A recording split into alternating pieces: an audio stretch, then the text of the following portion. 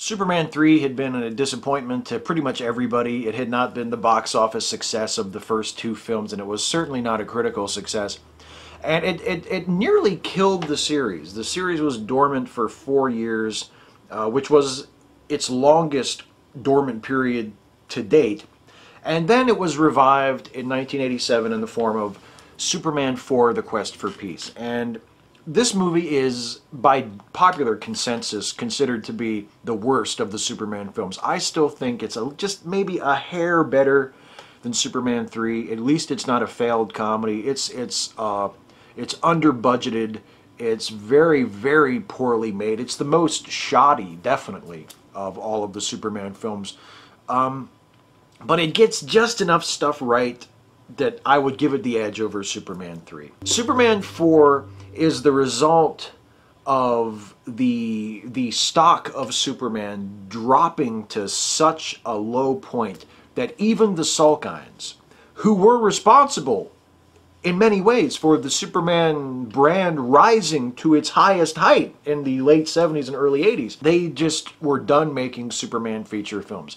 They had been the team that had convinced Hollywood and the world that Superman was an A-list property.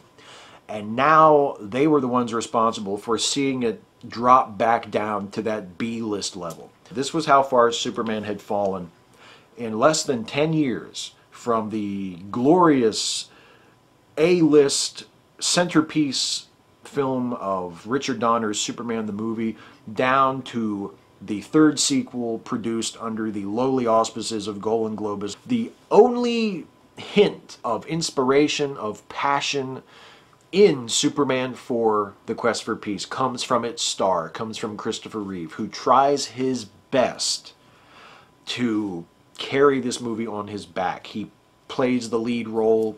He is credited with co-writing the story. He does everything he can to try and return the series to its former glory. We saw with Superman 3, with the handing over of the reins fully to Richard Lester, how it had transitioned from the earnestness and the light comedic touch of Richard Donner to the hoary, slapstick, and more cynical view of humanity of Richard Lester, and how ruinous that had been, how that had just totally fucked the character and fucked the movies. Superman 4 tries to get away from that, tries to return to this more earnest, more heartfelt, more straight-on take of the character, and tries to also involve him in a socially relevant story. Superman 4 finds Superman involved very strongly in the issue of nuclear disarmament, which was a huge hot-button topic in the late 80s, when the Cold War was still very much in people's minds, and the issue of mutual annihilation of the Soviets and the Americans was still being talked about. And Superman decides that he is going to take it upon himself to disarm the nuclear arsenals of the world. It's a decision that he has made. He has decided he can no longer stand by and just sort of wait for nuclear war to break out. He's going to do something to prevent it. He's going to take the law into his own hands and take it upon himself to disarm the world's nuclear bombs. And he gathers them all up into a giant net and he throws them into the sun. Everybody seems pretty cool with it. The only people that have a problem with it are the illegal arms dealers. The armies of the world from whom he is taking these weapons seem to be totally cool with it. They're like, oh, thank you. Thank you. Somebody finally getting rid of these nukes. You know, there's not really any pushback from the governments of the world. But the illegal arms dealers are not liking this at all. And they bring their complaints to Lex Luthor, who affects yet another escape from prison, like we saw in Superman 2. This time not with the help of Otis and Miss Tessmacher, but with the help of his good-for-nothing nephew Lenny, played by John Cryer. And he decides to use the disgruntled arms dealers to help him get his revenge against Superman. Because Lex has yet another crazy scheme, and this scheme does not involve real estate. It involves genetically cooking a clone of Superman that will be his slave and that will take Superman out, that will be a physical equal of Superman, powered by the sun, Nuclear Man. And he uses his connections with these arms dealers to get his genetic material attached to the side of a missile that Superman will then catch and fling into the sun, and thus Nuclear Man is born. And this story for Lex is very reminiscent of Lex's story in Superman 2, where he did not create the Kryptonian supervillains, but he tried to manipulate them. And this is very much what he does in Superman 4. He creates this new super-powered adversary for Superman and then attempts to manipulate him into doing his bidding. There's a lot of pining for the good old days in Superman 4. And it's sad because this is obviously a much lower budgeted film, a much less prestigious film than even Superman 3, and certainly less prestigious than Superman the movie or Superman 2.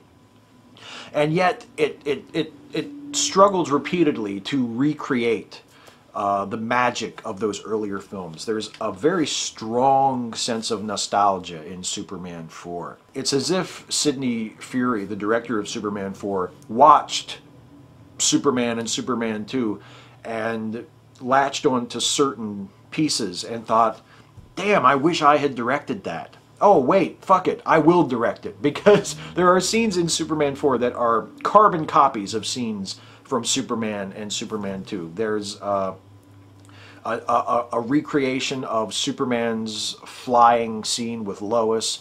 There's a recreation of Lois discovering Superman's identity, and then of Superman kissing Lois and mind-raping her again and wiping her memory of his true identity for a second time. Nice to see that he doesn't feel any lingering guilt whatsoever for doing that to Lois in Superman 2. There's also another instance of Superman losing his powers and having to turn to that incredibly useful green crystal to gain them back, although this technically is a different green crystal. This is a green crystal that he discovers in the crashed remains of his Kryptonian spaceship back at the farm that for some reason he just didn't find the first time. Which, and that scene itself is a recreation of the scene in Superman the movie when Clark finds the first green crystal. There's just so much of this movie that is a carbon copy of something in an earlier Superman film. It's really kind of striking, and it's almost as if Sidney Furie and the producers of this version are saying, hey, remember how much you really liked Superman and Superman 2? Remember that? Wasn't that great? Well, here it is again. Huh? Come on. And it's really too bad because the political elements of this movie, the notion of Superman taking on a real world problem is intriguing. I mean, that's something that traditional thinking tells you to avoid when you're writing a Superman story. They tell you, well, you know, you can't have him deal with any real world problems because then the readers would notice that the problem still exists in the real world, and you know, it would cause them to lose their suspension of disbelief with the character. They would lose their connection with Superman. But the way it's dealt with in Superman 4 could have worked, because what we see is Superman tackling the problem head on and throwing the nuclear missiles into the sun, but eventually realizing that the weapons themselves are not ultimately the problem. That the problem is at root fundamentally something that even Superman is not big enough to solve, and that it's not really Superman's place to try and solve the problem, because it doesn't just pertain to the weapons people have. It's about people's attitudes, and it's about the conflicts that people have toward each other, and it's just manifested in the weapons. And so it's about Superman realizing his limitations. And that could be a great story. That's the ingredient of a really great Superman story. And it just doesn't happen in Superman 4. It becomes more about Superman versus Nuclear Man and them having various fights in space and on the moon and in Metropolis. And the movie just becomes distracted by that, and it loses sight of this essential core of the story, that it's about Superman tackling this unsolvable issue and realizing that even he can't solve it. There's other stuff going on story-wise in this. There's a subplot about the takeover of the Daily Planet. Someone comes in and buys the newspaper, Mr. Warfield, and he wants to turn it from a newspaper into sort of a trashy tabloid. And there's his daughter, Lacey, played by Mariel Hemingway, who sort of swoops in and takes over as editor and is like a rival for Clark's affections with Lois and Superman as well. And there's this weird sense of Lois, of Margot Kidder's Lois, having morphed into the 1950s version of the character. Like, she's no longer the city beat, firecracker, cynical, smart Lois that we saw in Superman the movie. Now suddenly she's like the pure-hearted alternative to the cynical, young, progressive Lacey Warfield, who just cares about money and selling papers and getting lurid headlines and sleeping with Clark, seducing Clark. Like, she's sort of like the evil temptation, and Lois, by contrast, is like the pure-hearted girl next door, which is strange when you consider how she was portrayed in Superman the movie, which was anything but that. There's some attempt at romantic comedy. There's a whole series of mishaps where Clark and Superman are supposed to be on a double date with Lois and Lacey at the same time, and it's almost like a slamming door farce, or it attempts to be a slamming door farce, where Clark has to constantly come up with reasons to leave the room so he can change into Superman and come back, because he's supposed to be there as Superman for Lois and as Clark for Lacey. And one of the jokes is that Lacey prefers Clark to Superman. She's way more interested in Clark. She doesn't really get Superman, and whereas Lois, it's sort of the opposite. She's, you know, never really had a great serious interest in Clark, but she's all about Superman. And again, that doesn't really work. It's just not very well executed. It's not as snappy and as quick as it needs to be. Overall, just a really underwhelming movie. It is at least a bit more ambitious for the character than Superman 3. It attempts to return to the more earnest, admiring take on Superman that we got from the Richard Donner film, but it just can't do it. It's not very well written at all. It's very, very poorly directed, very poorly made. It's just a bad movie. It's the nadir of the Superman film series in terms of its budget and in terms of its presentation. It's exactly the sort of movie that Superman the movie was made to liberate Superman from. Now we see Superman back down at the bottom and sort of dredging around in the B-movie morass that he was supposed to have been elevated above by Superman the movie. And now here he is at the bottom. This is the movie that ultimately killed the Superman series. It was dormant after this for much longer than the 4-year period between Superman 3 and Superman 4. It looked like it was going to be the last Superman movie. And sadly, it was the last Superman movie for Christopher Reeve. This was made in 1987.